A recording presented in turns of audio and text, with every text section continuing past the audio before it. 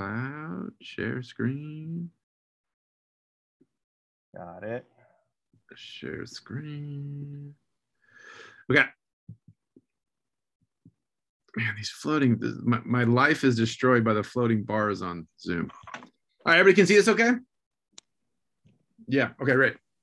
All right, so I'm gonna run through some sort of general stats remembrances kind of thing for you guys.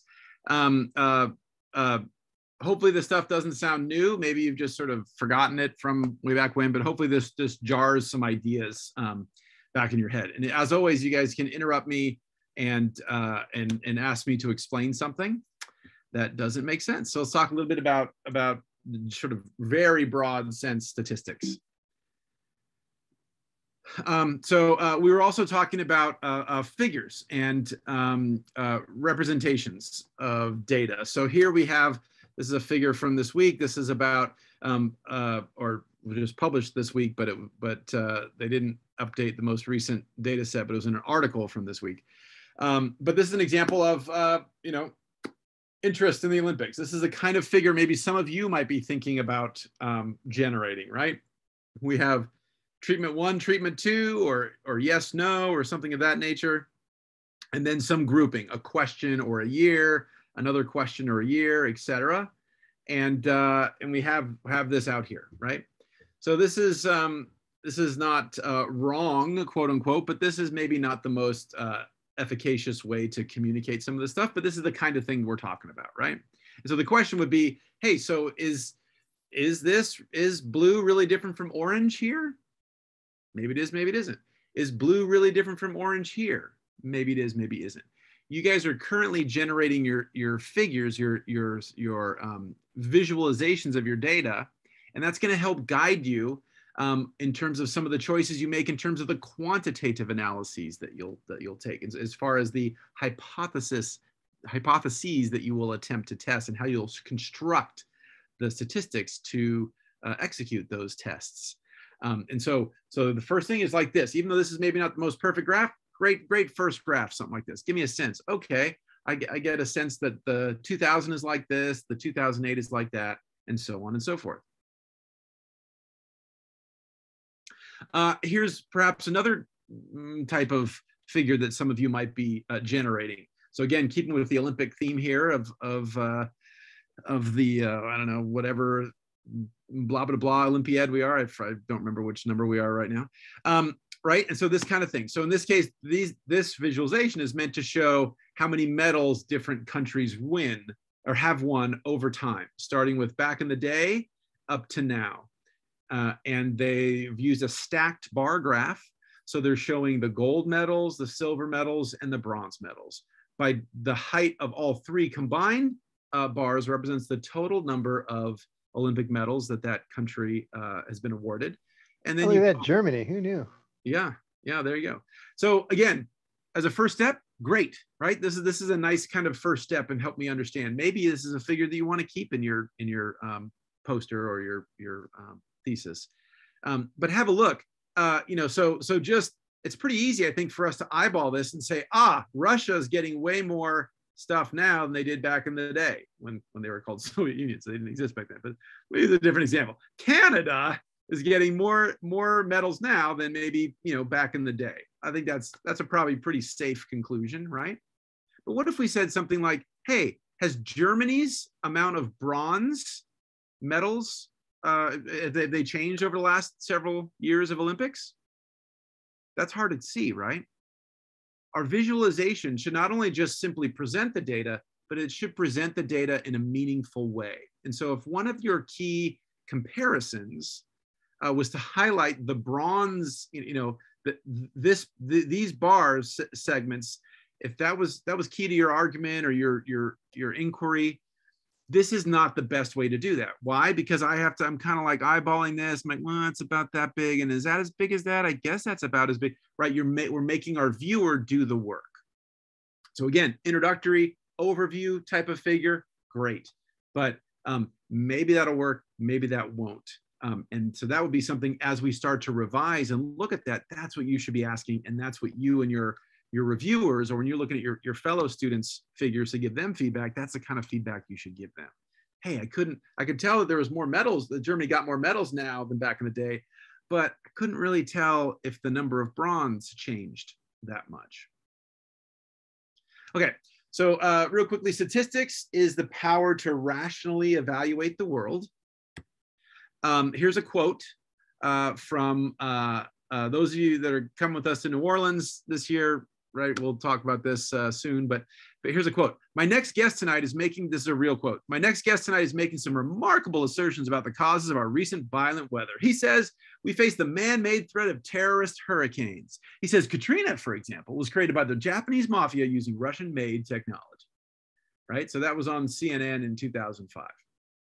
I guarantee Hurricane Katrina did not come from a Russian-made Japanese mafia attack on the U.S. But statistics are something that can help us evaluate these kind of things. How likely is that to have happened, for example?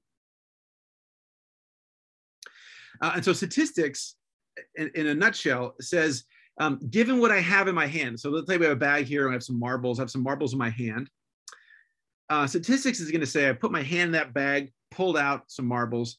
Given what's in my hand, statistics help us understand or make a prediction about what else is in the bag, right? So I grabbed out, I got a striped marble, I got a solid white marble, I got a solid black marble, okay? Probability is the reverse of that, right? The flip side of that. So probability says, hey, if I know how many, the different number of marbles in that bag, and I put my hand and I pulled 4 out and I kept my hand closed, probability will help me predict what's going to be in my hand. So again, just flip side of the same coin. And so we can literally flip a coin. So let's flip that coin. Wow, look at that very high powered animation. I know you're all very impressed. Thank you, you're welcome. So we can ask, for example, we could ask the question, how many heads would it take of flipping a coin for me to wonder if, hey, something is amiss. This isn't a regular quarter. This is somehow weighted or rigged or some kind of magic quarter or trick quarter or something. So statistics can help us with that. So a null hypothesis, remember, is that there is no difference. So in the case of flipping the coin, in that scenario, the null hypothesis would be, this is a regular coin. There's nothing funky about it. We have our null hypothesis where there is no difference. The alternative, and we sometimes call that H0, the null hypothesis. The alternative HA is that it's different. It's not regular. Doesn't say that it's heavier on the heads or heavier on the tails or whatever, but it just says it's not behaving quote unquote normally. And so we default, and so what we try to do is we try to reject our null hypothesis, right? So we default to assuming that our null hypothesis is correct until we find evidence to the contrary. And if we find evidence to the contrary, we accept the alternative, and usually that's that there is a difference, that A is different, statistically speaking, objectively speaking, from B. And so I have a question. Sorry. Yeah. Okay, you're gonna be like, wow, you don't know this already? No, please ask. Okay, I'm always curious, like, can you make, like the quarter is fake, the null hypothesis, and like, switch them? Theoretically, you could, but that's not our traditional approach. So our traditional approach is saying that, and this has to do with noise. So if we had, let's see, what would an example be? If we were making like the mirrors for the new space telescope, the Webb Space Telescope we just launched into space, right? Each of those mirrors took, I forget, Dan might know, like 12 mirrors. Each mirror took something like 18 months to make. And people are extremely precisely measuring the thickness of that. Yeah, they built this really cool facility under the stadium in Arizona. It's really cool. Yeah, it's super awesome. If you guys haven't read about it, it's an awesome sort of, we need a distraction, read about this incredible feat of engineering. But it's years. They built like Dan is talking about, they built a kiln to melt this glass and then to slowly let it cool over, I don't know, 18 months, whatever it was. And they're extremely precisely measuring that, right? So they're very, very into knowing how thick the surface of this reflective part of the telescope is, right? Hundreds of people, tens of thousands of hours time in that. that's not what most of what we do as scientists is, right? We have a day to go sample the insects, right? We have a trip to go measure Santa Cruz Island or something of that nature. One. Two, we don't do physics here, right? We do biology, ecology. This stuff is more noisy. There's predators here and there's rain over there. And so all of our samples are not by definition, but by experience, they tend to be very noisy. And so we try to err on the side of being conservative. So because we err on the side of being conservative,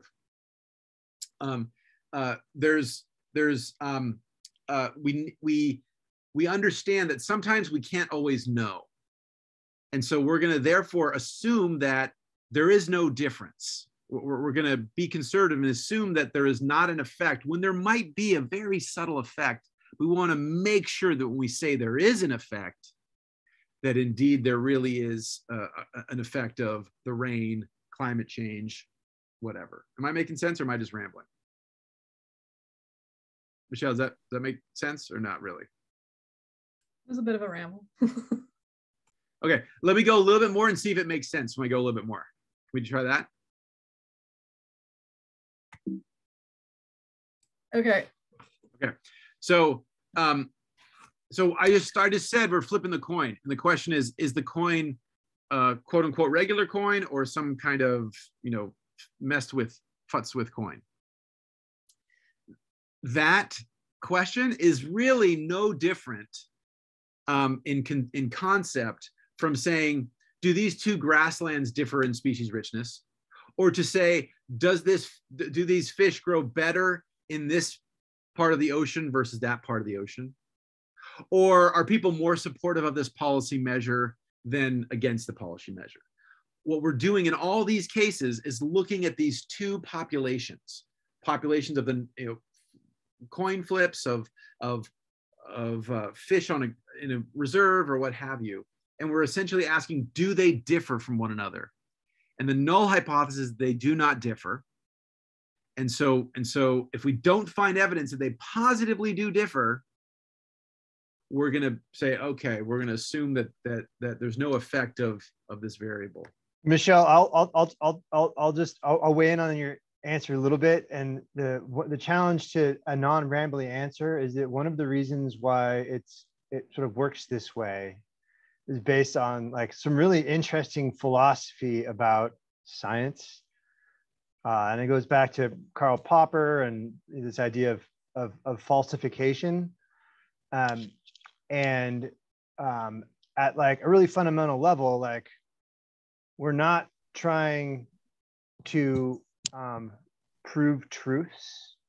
We're trying to disprove falsehoods, right? We chip away in search of the truth by eliminating the things that are not true. And so the idea of sort of the way that you phrase your null versus your alternative hypotheses, it's a philosophical homage to this idea that if you buy into the universe where there is some objective truth, like we're not proving that truth, but because we can't get to it, but what we're doing along the way is we're picking those things that may not be true and determining that. So you chip away at truth by eliminating falsehood, and sort of this null hypothesis, alternative hypothesis setup is kind of like on paper or in your stats program, like that's how it actually works in our individual sort of processes.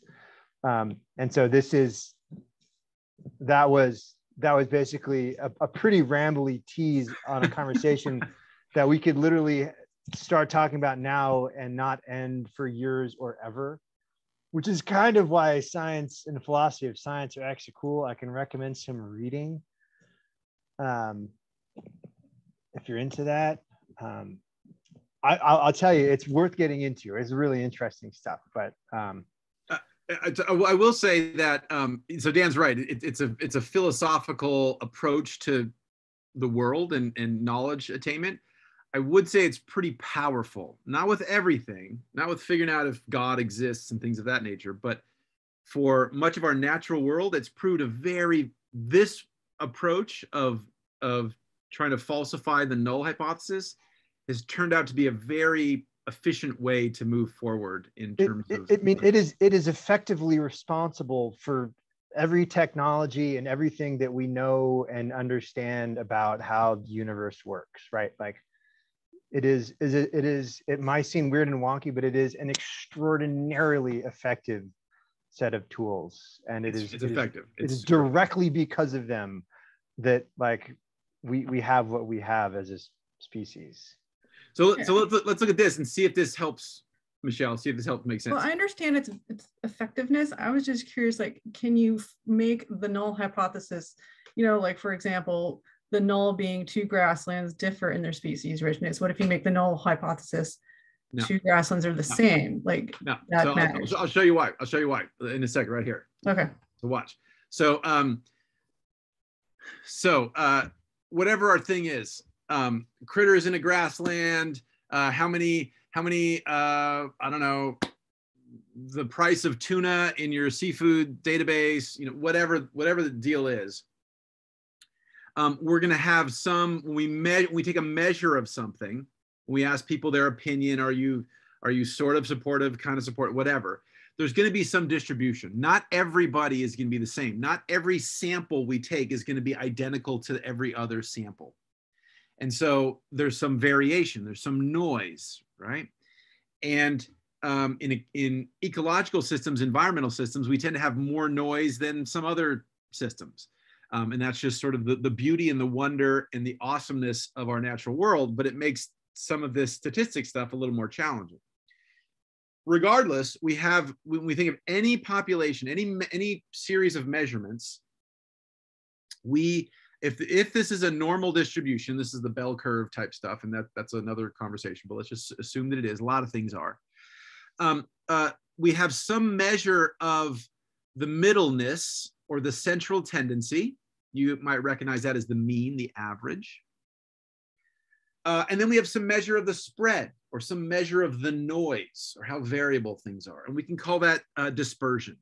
You might call that variance or standard error or coefficient of variation. These are all just different ways of getting at this idea of central tendency and dispersion. And yeah, okay, I just emphasized that again. Okay, so one of the first simplest tests we can do if we're trying to compare population 1 to population 2 is we could say, hey, we got some kelp bass. We caught a bunch of kelp bass here, and we caught a bunch of barred sand bass. Are they different? Do they differ in size? And again, following on Michelle's question, the null hypothesis, they're not different. No, the average length of a kelp bass is the same as the average length of a sand bass. Okay, so we go out and we measure a bunch of catch a bunch of fish, measure a bunch of these fish, right? And check them out. So one of the simplest things is to use a t-test, which if we're just comparing two populations. And so this is what we're doing visually. This is what we're doing when we're testing this. So we have some distribution of one of the fish species in terms of size, right? Maybe this is size down here, let's say, and this is number of individuals that are that size. And then we have some other measure of the other species of fish. The difference in these peaks, we could talk about the difference in signal. The amount of overlap, the amount of flop, the amount of falling into your neighbor's territory, that's noise. And so what we're doing mathematically is we can take some of these properties, such as the average, standard deviation, and the sample size, and we can throw that into a formula, which no one will remember, and it's okay. We don't worry about it. You can look it up, or I don't remember that formula. Or you can throw it in your program, but this is what it's doing. And what it's actually doing is saying, looking at the different, it's saying, look at the difference here and the difference down here, right? So it's going to look at the signal to the noise, and you plug numbers in and some stuff comes out and you get a number, okay? And so in this case, this is a t-test. This is the t-statistic. And so we would go and we would, when I went to school, we had to look these up in books before we had all these computer things, right? I'm so old. I don't even know if Dan had those books, but so basically here's the distribution. This is not the distribution of size of fish, right? This is something else. This is the statistical distribution of that t-statistic thing, right? So note that it goes from 0 and it goes less than 0 and above 0, right? A certain number of degrees of freedom, which has to do with sample size, but we'll leave that aside for a second. And so we say, hey, we looked at our t-statistic and what the hell happened there? Our t-statistic said it was 7 something. It was way over here. It was very far out. So what our mathematics friends that have helped calculate these distributions for us tell us is that, oh my God, anything is possible. Anything is possible in the world, right? But it's super, super unheard of, right? Like the likelihood that this would happen by chance is super rare. And so we'd say, and you can do that in Excel by typing this in. You can put SPSS, and there's different ways to do it in your things. But so basically we can look at a 2-tailed or 1-tailed test. Essentially, we're just asking, are we different? And we use by convention, this is another thing. Michelle's gonna say, why do we use 0.05? Because we use 0.05 is the answer. There's no real reason. It's just by convention, which means folks just decided to start using it. So in other words, we say the chance that we would get this number or whatever the number is due to purely random chance, meaning there really wasn't an underlying ecological or environmental reason why they were different. It just threw the dice and random luck of the draw, right? We want that random luck of the draw to be playing a role very rarely. And so by convention, our notion for that is 0.05. And this is the so-called p-value that you guys will all remember, right? So we might use a t-test, ANOVA, different tests, but most of them will generate a p-value. And the p-value is the probability, so the p stands for probability, this is going to happen just due to purely random reasons. So we've decided that having only that can happen by chance only 5% of the time. In other words, 95% of the time, that would only happen when there's a real difference. Why didn't we set it 1% of the time? Why didn't we set it 10% of the time? We had to pick something, decided on 5. Different researchers in different contexts might shift the p-value. And so you might hear the term biologically significant. So maybe we do this and we find out that we have a p-value of p equals 0.06, right? Statistically, if we use this criteria, say, that's not statistically significant. But, we might well think that that's pretty robust, right? If we were studying hurricanes, let's say, where we don't have a lot of sample size, it's hard to get, I don't know, caterpillars impacted by hurricanes in your sample size. We might argue this is biologically significant or socially significant or something, but it's not statistically significant. That convention is p equals 0.05. And I'd say an important thing that goes along with that convention and the threshold is something you'll see referred to as the alpha, right? Like what is your alpha? And so 0.05 is the conventional alpha, 1 in 20. But the other really important convention is you have to sort of think about your research context and decide in advance. It's sort of bad form to do your work thinking 0.05 and then get 0.06 and say, you know what? 0.1 is good enough, right? So that consideration should be considerated upon in advance. Totally. So t-test, population 1, population 2, are they the same? Are they different, right? Same idea with a so-called analysis of variance. It's just here, instead of looking at one thing to another thing, we're looking at one thing to possibly multiple other things. So several groups, for example, but it's the same basic idea. You can do it in Excel, you can do it in SPSS, et cetera. And we can go on and spend more time, and we're happy to talk about different statistical tests that you guys will need with your particular data sets. But that general approach of a sort of a t-test or an analysis of variance, that's going to be most of the kind of things you guys, most of your data sets that you're going to want to test. Just real simple, a regression is just an analysis of variance. That might sound confusing, but it's the same underlying math. Okay, before we go on and talk about the last few kind of ideas to make sure we have in our head, what was clear from talking to several of you folks last couple weeks is it's important before we jump fully into our hardcore analysis, let's start with some pre-statistics. Let's start with some big picture things, right? So before we start drilling down super deep, make sure you're doing your initial characterization. This would be the material, say in the first paragraph of your results section, where you would outline the big picture, right? Before you start getting into the specific hypotheses you're testing.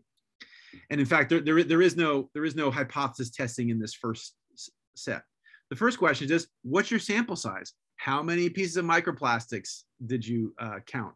How many grabs of beach sand did you grab to generate those microplastics? How many people did you survey? That type of stuff. So one is, what's your sample size?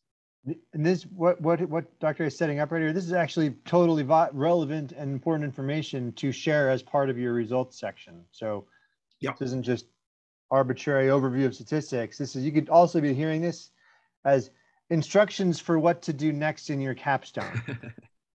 Excellent. Hint, hint, nudge, nudge, wink, wink. So yeah, okay. So first is how many things we talk about, how many elements are there. Next, what's the range? So what's the biggest big thing we had? What's the smallest small thing we had, right? What's the largest percentage of people that said that? What's the fewest percentage of people? What's the highest price? What's the lowest price? That kind of stuff. And then some measure of typicalness, right? Again, we're not getting into the statistics and checking all the fine scale. This is big picture, right? Big picture. So overall, if we just threw all of our samples into one big column and averaged them, what's the central tendency over there? What's the dispersion? And so on and so forth. And then I would take those and compile them in a little table, right? Or not a little, it could be a big table, depends on what our stuff is, but that will help us understand. And then if there's any large breakdowns, I would repeat that for some of the large breakdowns. So for example, we might do this for all of our data, and then maybe we have data from year 1, year 2, year 3. I would go back and redo that for year 1 and redo that for year 2 and year 3, right? And then we'll have this big picture that we can articulate. And by putting it into a table, that's a perfect thing to put in your results section, but it's also the kind of thing you can go back and refer to. This will also help us with the sniff tests. Sometimes we get so down in the weeds, we start I had a student, one of my exercises in one of my other class, did something and it just didn't make sense. And this student didn't have the sniff test. And so she just generated the graph and here's my figure. And it's like, you really should have thought about that, because if you gave it 10 seconds of thought, that wouldn't have made any sense. By going through this sort of big picture exercise, that will make sure that we're not accidentally going down some rabbit hole and going to some strange place that doesn't make sense. So here we go. Here's an example. There's another, I try to find another Olympic example that real quickly this afternoon for you guys. So this might be, hey, tell me about the sizes of different Olympians, right? So here's some data. And so this isn't all the data, right? But this is a subset of data. Maybe this is max and min. How about the shortest men, the shortest women, etc. So we can have that in some kind of table. And then we can visualize that here. So we can show the distribution of all the athletes versus some of the skiers versus the bobsledders, etc. Right?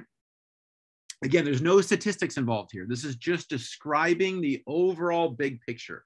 But now that I have these things, my table, my initial figures, I can set those aside and keep those here, and that'll help me get a sense of what's going on. And then as we move into doing the statistics, we can start to think about what makes sense. For example, both of these, just eyeballing it, these folks look, generally speaking, like they're mostly normally distributed populations. So we can use some parametric tests and things of that nature, and so on and so forth. A few more terms that I just wanted to wrap up with. And sorry, any questions about that part so far? I'm just going to end up with some concept reminders. Is this making sense to folks? Ringing familiar, vaguely? No. Okay, great, perfect. I'm surprised they're not all examples from the NFL. I'm just saying. I was trying to be more diverse, Dan Ryan, but I was trying to be respectful that not everybody likes football. I'm trying to be helpful and topical. You see, I'm really topical. into biathlon. Topical. I love biathlon, but that's another story. Okay, so statistics terminology. So, and this is again something. In speaking with my students the last couple of weeks, this wasn't always. It would be helpful if you guys gave a few minutes thought to these terms. So, one is the population. This is the group of items that we're looking at. So, it's going to depend on your study. It could be all kelp bass. Like if we're talking about the ecological definition of, kelp bass in the West Coast or something like that. But usually with our types of studies here, it would be the kelp bass at our particular sampling site, right? We're going to sample this group and ask, hey, how big are these fish? As compared to a census would be a complete enumeration of every unit in the area. So for example, if we were censusing, if we're using the term correctly, if we're censusing the trees in the forests or if we were censusing the trees on campus, on the CSUCI campus, let me say it that way, that would mean someone walked and checked every single tree, right? So we didn't subsample, we didn't sample 10 and then try to extrapolate. We actually counted everyone. That's mostly not what we're doing. Mostly we are sampling, okay? So mostly we are not doing a census, we're taking a subset of the trees and trying to extrapolate something about all the trees on the CSUCI campus. And so again, the population would be, let's say the fish on this particular beach. The attribute maybe that you guys are measuring for your capstone might be the size of this fish.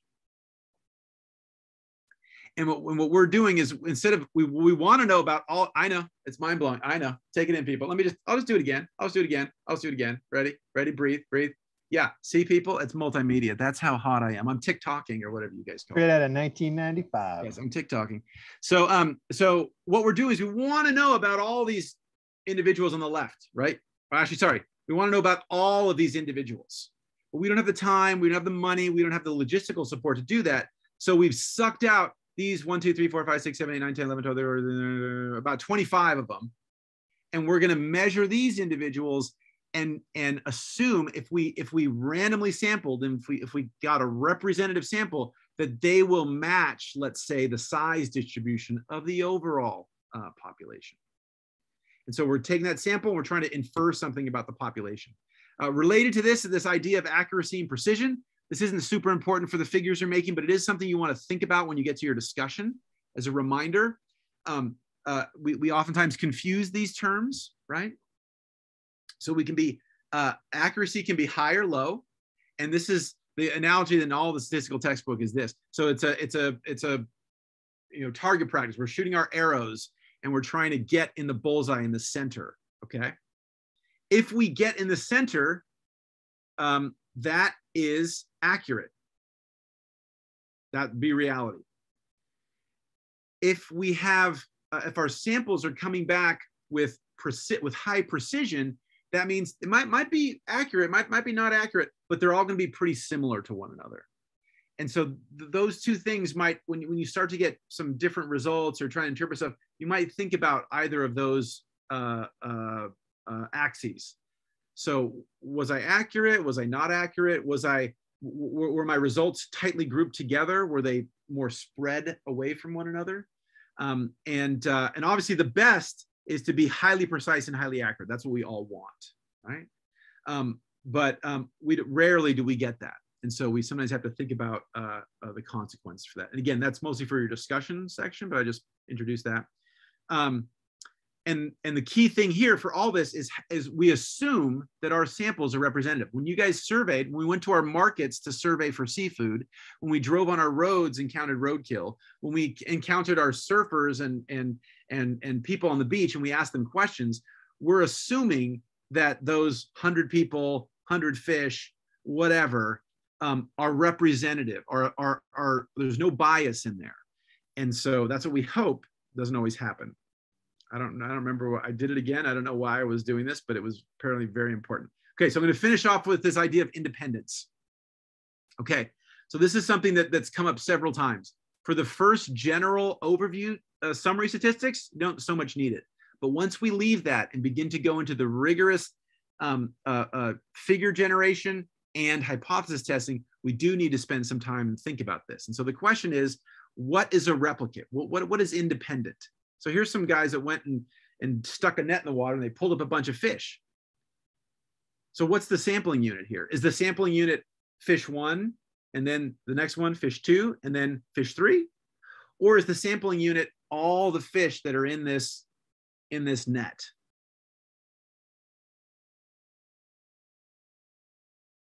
So it's going to depend. It's going to depend a little bit on what we're actually what our study is. But depending on our study, the fish could be the sampling replicate, or that net could be one replicate. Even though we have multiple measures, that could be a single replicate.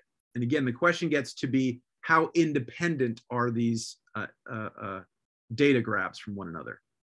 And so I'll finish with this last image here.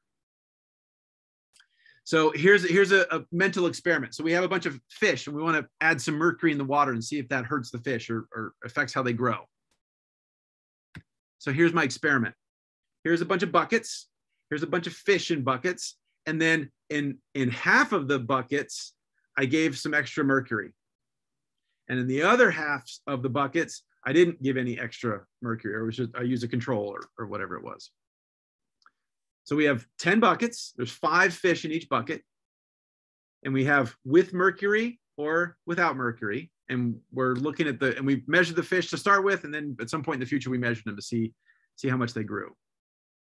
So you guys tell me, what's the sample size here of this capstone experiment? Somebody unmute and give me your thoughts.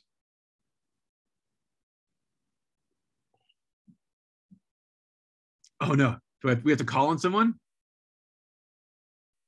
Would it be 50 fish?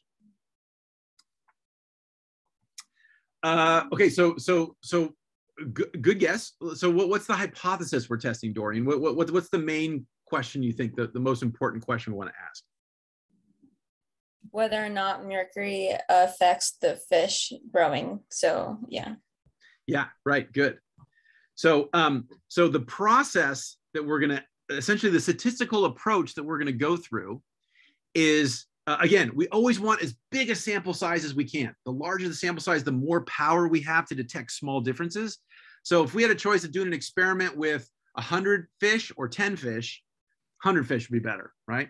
If we had the money and the resources to do that experiment on 300 fish, we'd probably want to do 300 fish, right? So whenever we can, we want to go bigger. So if we have 10 fish in 5 buckets each of 2 treatments, right? That's 100 fish. So that's a lot of fish. Clearly, one of the things is mercury, no mercury. Okay, so now we're down to 50. So there's 50 fish in a mercury bucket and 50 or in the mercury exposure, and 50 not in the mercury exposure, right? It would be great if we can just say that. It would be great if we could say, hey, an N of 50 compared to an N of 50. But we don't know if that's the case. So maybe there is something about this bucket. Call it a beach, call it a restaurant, call it a roadway, right? Whatever it is, whatever that conceptual bucket is. Maybe there's something about this bucket that makes these 5 fish behave more similarly than 5 totally random fish, right? And so essentially what we're going to do is we're going to statistically put all of these different combinations in and see, is there no difference? Is there no effect of bucket, for example? If there is an effect of bucket, man, then our replicate is an N of 5. We're going to compare 1 to 2, 3, 4. We're going to compare 1, 2, 3, 4, 5 to 1, 2, 3, 4, 5.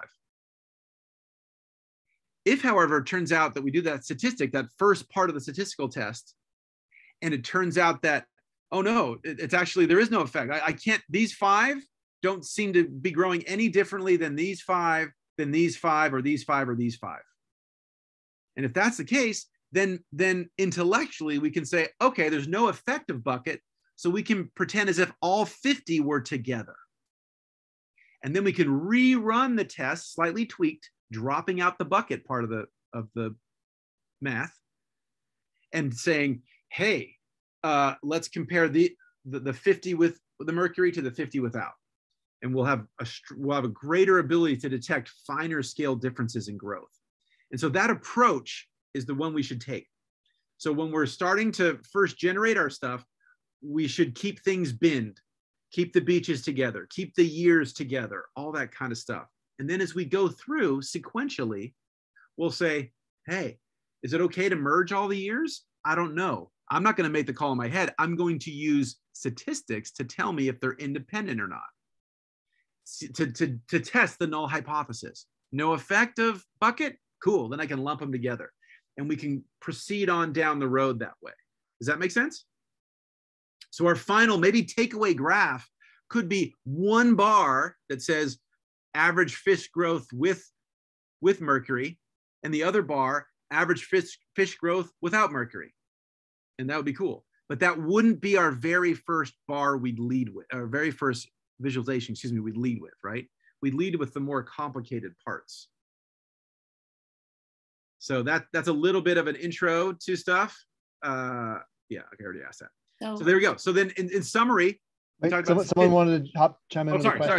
No, Michaela. So independence is, you were saying just, I guess I'm kind of confused then what independence is, what you just described.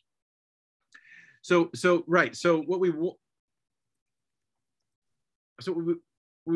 is we want to make sure that each of these 25 fish are as different as these 500, as one random fish is from one of the other random 500 fish. That would be independent. If instead, maybe you and I are crappy fisher people, and maybe we only are good at catching the old, slow fish. So maybe these 25 fish we caught skew older or skew slower, right? In which case, those 25 fish that we had, it is a sample. It's cool. It's science. It's good. We got that. But those 25 fish are more similar to each other. In other words, the noise is less wide. Yeah. So you're saying that the sample that we're looking at. Yeah. Sorry. Go ahead. Yeah. So the sample that we're looking at, we want to make sure it's a good representative of the whole population. Right. And that's why you want to do the statistics test to determine that before you do further. Yeah, so I'll say it's not that you want it to be a good representative of the whole population, but you want to make sure that the measurement you're making is not dependent on something else that maybe you do or do not know about. Okay. Not biased. Okay. That makes not sense. Systematically biased by something that you're not accounting for. Okay. Does that make sense? Like another example, like say say that when the fish are smaller, they like bait A, and when they're bigger, they like bait B, and you don't know that. You only fish with bait B. You're going to get a sample that's representative of only those. the fish who like bait B, right? So Okay. you are not going to be independent of the full population. You're going to be dependent on this other thing, which is this bait selection bias. So the classic thing that'll happen in a capstone type of experiment is, so maybe these are the number of microplastics in each of these buckets or something, right? Or whatever. And so there's like, oh, we found 35 here and found 20 here, whatever the case is. The classic thing is I would go look at a student's figure and it'd be an average of like, the first opening salvo figure is like an average of 500 pieces of plastic. And it was like, whoa, right? Hold on a second. How do we know that these were all, that it was okay to combine these? How do we know that these weren't overly small and these weren't overly big or whatever? So your default, sometimes our default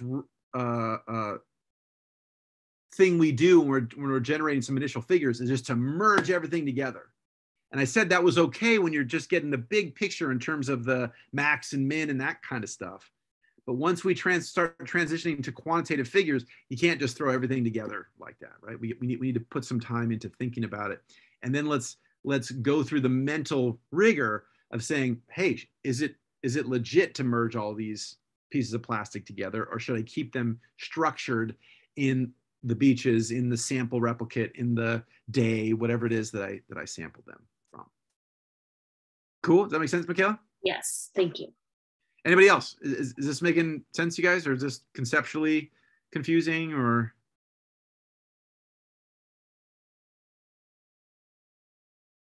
Okay. So again, we talked statistics, probability, same thing, sort of flip side of a literal statistical coin. And the key thing is our statistics are going to allow us to test hypotheses. Just because you make a figure, that doesn't necessarily mean you tested a hypothesis. The figure is going to start us off, then we're going to apply the math, and then we might go and revise the figure, kind of thing, okay? We can describe our populations different ways. Typically, though, we use a measure of central tendency and a measure of the dispersion or spread. Key to this is, what is a replicate? I'd say the most common tests that you all probably will do will be t-tests and analysis of variance / regression. And then let's all start out, before we get too far down this statistical thinking, let's start with getting those summary stats together so that you have an understanding. And when Dr. Reinemann or I or your reviewer comes and takes a look at your figure, they'll have a sense of, oh, okay, I see, I get the big picture.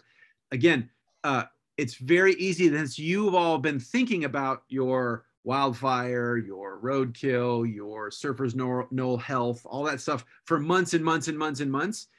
It's super easy for us to just assume everybody gets it. Most people coming to your data have no idea. They have no idea how many things you measured.